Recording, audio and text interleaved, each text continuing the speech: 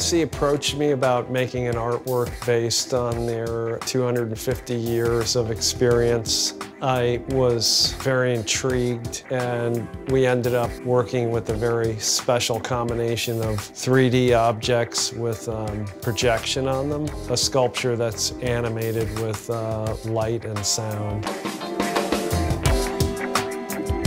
This work was inspired by researching the Hennessy brand and the way that it's produced, but also the position that cognac takes in culture.